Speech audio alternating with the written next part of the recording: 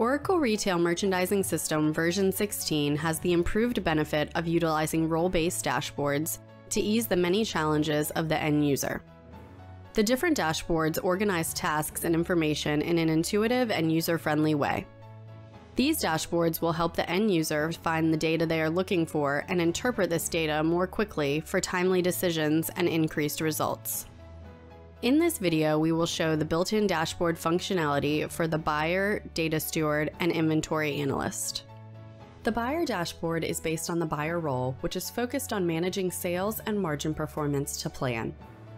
Within RMS, this user's key areas of responsibility include monitoring sales and open-to-buy and PO approval. There are 4 reports included with this dashboard: sales, early and late shipments, open-to-buy, and orders pending approval.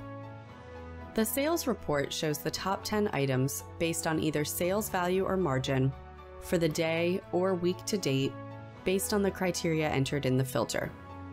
It provides the buyer with the ability to have a quick view of their sales for the day when opening RMS to begin work.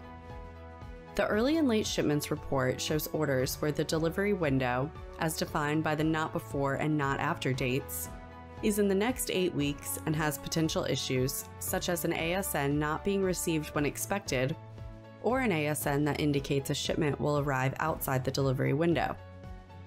The Orders Pending Approval report highlights orders that need to be reviewed by the buyer for approval and meet the filter criteria entered. The report can be configured to show only orders in submitted status or both worksheet and submitted status. The Data Steward dashboard is intended to be used by a data steward who is responsible for maintaining data standards and accuracy of foundation and item data. This dashboard focuses on timeliness and completeness of data setup. This report introduces workflow into the item creation process by providing visibility to what item-related data has been set up for new items and what still requires setup. It displays items that satisfied the defined criteria and were created within a configurable number of days, but still have some attributes to be defined. The report shows the list of items in a table with various columns showing details related to item and completion status of item attributes. For each item, a Harvey ball shows the completion status for both the individual attributes for the item as well as the total item. For transaction-level items, all attributes are either complete or not, depending on whether data has been entered for the item. The Inventory Analyst Dashboard is based on the Inventory Analyst role, which is focused on managing inventory levels across locations that are linked with the retailer.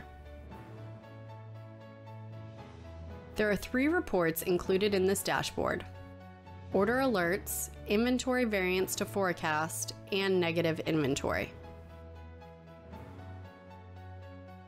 Order Alert collection of reports monitors for common ordering issues based on orders that meet the filter criteria entered. The order issues that are tracked in this report are: past not after date shows orders that are 1 to 7 days past their not after date and are still open.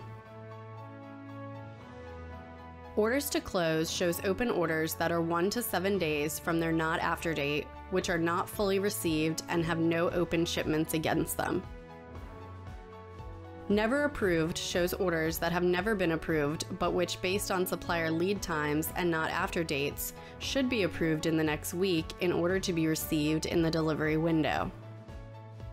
Once approved shows orders that were once approved but now are in worksheet or submitted status, and which, based on supplier lead times and not after dates, should be approved in the next week to be received without issues in the delivery window.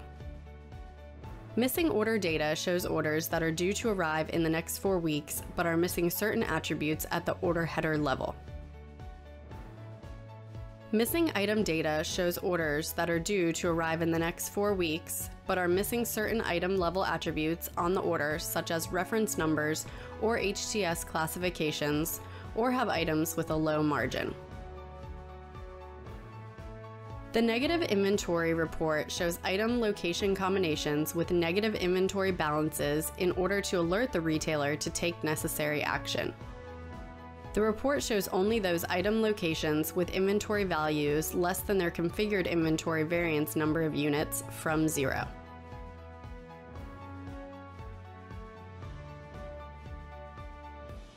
Quickborn's highly experienced merchandising solution consulting and service practice provides implementation, integration, and support services for Oracle Retail Merchandising Operations Management Solution.